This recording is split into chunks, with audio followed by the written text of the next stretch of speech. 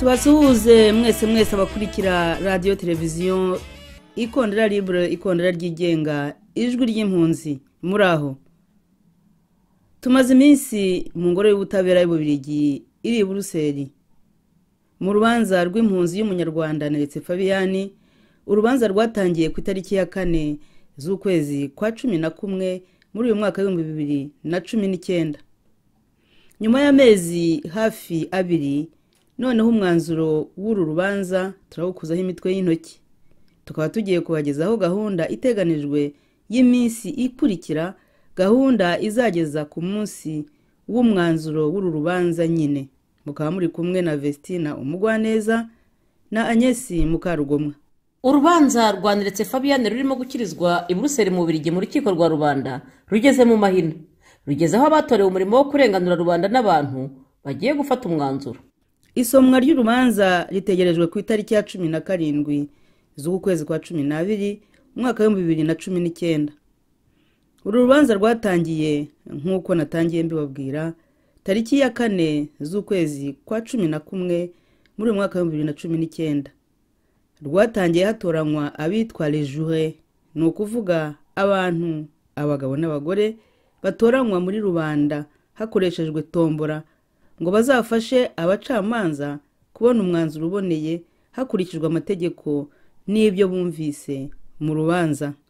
Kuri uyu munsi wo kuwa gatatu ku itariki ya 11 z'ukwezi kwa 12 Ukuboza muri uyu mwaka wa 2019 ni ku gicamunsi ahagana saa 9:30 niho urukiko rwarangije kumva abatangabuhamya bose bifashishijwe muri uru rubanza.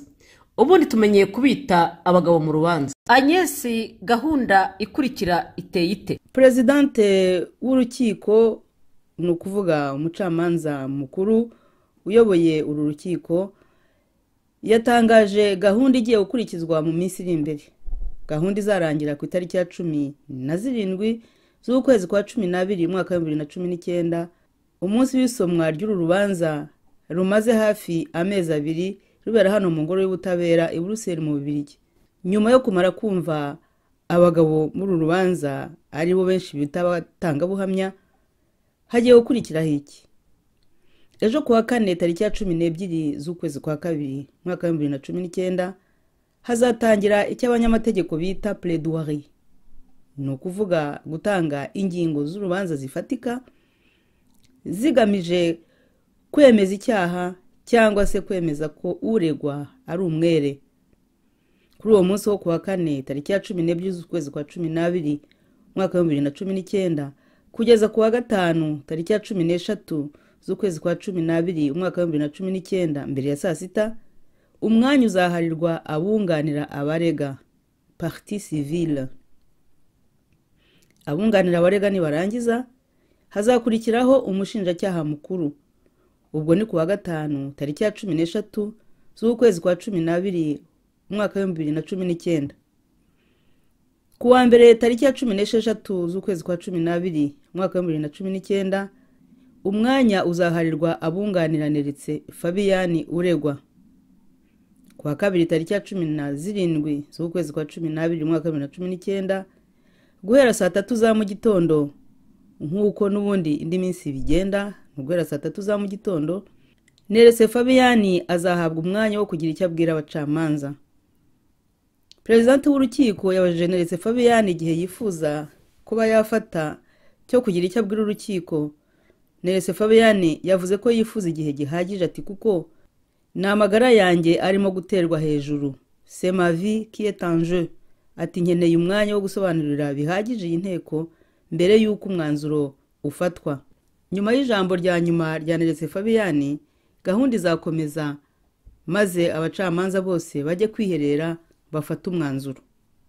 Umwanzuro rero ukaba utegerejwe ku itariki ya 17 z'ukwezi kwa 12 umwaka wa 2019. Twabamenyesha ko abatangabuhamya bahamagajwe muri uru rubanza ari bo bagabo b'urubanza barimo ibice bibiri. Abitwa ko basobanukiwe n'amateka y'u Rwanda n'abanyarwanda bashobora gusobanura intandaro ya jenoside yo mu mwaka wa 1994 bakitwa témoin de contexte. Ababonye n'amaso yabo bakiyumvira n'amatwi yabo ibyerekeye n'ibyo NERETSE Fabien yarezwe bakitwa abagabo. Muri aba harimo abaturutse mu Rwanda barimo abahungiye kwa NERETSE mu gihe bahigwaga, barimo abari abanyeshuri muri Asedi Mataba, barimo abo mu miryango y'ababuze babo, hari kandi n'abagize ibyo babona n'ibyo bamenye. Abenshi muri abo batangabuhamya ni abaje baturutse mu Rwanda. Abatangabuhamya bazaga mu rukiko bakicara imbere y'ababuranisha. Abatangabuhamya bazaga mu rukiko bakicara imbere y'ababuranisha n'abunganizi. Hari abatangabuhamya bagiye bavuga hakoreshejwe ikoranabuhanga, video conference. Akenshi ubuhamya bwabo bwagiye bwumvikana bigoranye kuko ngo ibyuma byakunze kunanirana kubera imirongo ya internet yabaga itameze neza. Hari kandi ubuhamya bw'abatakiri kuri iyi si. Ibyo basize babwiye ubugenzacyaha bakiriho byasomwe na presidente mu rukiko. Hari abatangabuhamya batitabye urukiko kandi bari ku rutonde rw'abahamagajwe. Ikindi kandi abatangabuhamya bose ntabwo babonaniye n'ubugenzacyaha igihe kimwe. Hari abumviswe mu mwaka w'1994, mu mwaka w'2003, mu mwaka w'2009, mu mwaka w'2011, mu mwaka w'2013, mu mwaka w'2019 ndetse n'ikindi gihe. Ikigaragara ni uko abenshi ibyo babwiye ubugenzacyaha byanditse ku mpapuro n'ibyo bavugiye mu rukiko bicaye imbere y'inteko muri aya mezi abiri, ni ukuvuga muri uku kwezi kwa 11 n'uku kwezi kwa 12 muri uyu mwaka wa 2019, usanga binyuranye. Ntawe utaribajije ikibibatera. Ese byaba biterwa n'igihe kinini gishize? Ese bamwe baba bigiza nkana? Twamenyeje ko ku rutonde rw'abareze muri uru rubanza nk'uko rwagaragajwe n'umushinjacyaha mukuru harimo Madame Martine Beckers, umuvandimwe wa nyakwigendera Claire Beckers, wiciwe i Kigali mu Rwanda mu kwezi kwa 4 mwaka w'1994. Uyu Martine yagaragaye cyane mu rubanza. Uyu Martine Beckers yabwiye urukiko ko mukuru we yishwe amaze iminsi mike avuye mu Bubiligi, ngo hari mu kwezi kwa 2 muri uwo mwaka w'1994, ngo yari yamubwiye ko yizeye ko amasezerano y'amahoro ya Arusha yaramaze gusinywa hagati ya leta y'u Rwanda na FPR Inkotanyi azubahirizwa agashyirwa mu bikorwa, ndetse ngo ko yizeye ko Ababiligi bazamurindira umutekano bibaye ngombwa. Mu buhamya bwatanzwe n'Umubiligi, Ambassadeur Swinen wari uhagarariye igihugu cy'Ububiligi mu Rwanda yavuze ko Claire Beckers ngo yagiye amubwira kenshi ko afite ubwoba, dore ko ngo yabwiye uyu Ambassadeur Swinen ko umwe mu bana be yari yaragiye muri FPR Inkotanyi, ariko ngo uyu Ambassadeur Swinen ntacyo yashoboye kumumarira, ngo ibintu byari bikomeye. Martine Beckers yavuze ukuntu umuvandimwe we yishwe ku mukozi wo mu rugo kwa NERETSE, ngo yaba ari wahamagaye abasirikare n'interahamwe zishe mwene nyina Claire Beckers, umugabo we Bucyana n'umwana wabo Katia. Martine avuga ko uwo mukozi wo kwa NERETSE yitwaga Emmanuel, ariko NERETSE, umugore we n'umuhungu we n'abandi batangabuhamya bavuze ko batigeze bagira umukozi witwa Emmanuel. Ubu uyu Martine Beckers agaragaza agahinda ko kubura abo mu muryango we, akavuga ko akeneye ubutabera yifuje hakaba hari hashize imyaka 25 yose. Ibyo avuga ku bijyanye n'urupfu rwa mwene nyina Claire Beckers ngo bishingiye ku byo yabwiwe kuko we ntiyabaga mu Rwanda. Godlive Mpendwanzi na musaza we Jacques Rwigenza ni bene nyakwigendera Mpendwanzi Joseph waba yariciwe ahahoze ari muri prefecture ya Ruhengeri mu Rwanda. Aba bakaba barumviswe mu rukiko basaba ko ukuri ku rupfu rwa se Mpendwanzi Joseph kwajya hagaragara, urupfu bakekamo uruhare rwa NERETSE Fabien.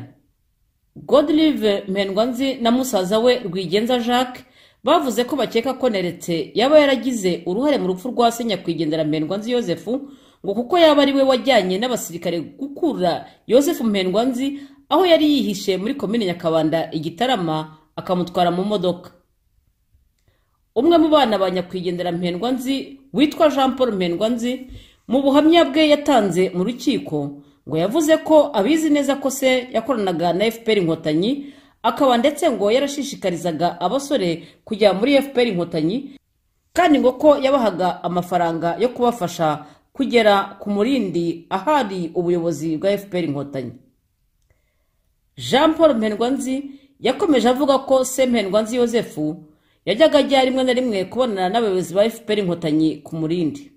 muri uru rubanza havuzwemo kandi n'urupfu rwa Nzamwita Anastase waguye mu mataba ya Ndusu. Havuzwemo kandi n'urupfu rw'abo mu muryango wa Sisi Evariste ngo biciwe i Nyamirambo i Kigali. Havuzwe kandi n'urupfu rw'abanyamakuru babiri rwa Bukwisi Vincent wari uzwi ku izina rya Ravi na Joseph Mudatsikira. Abo bose ngo baguye i Nyamirambo i Kigali.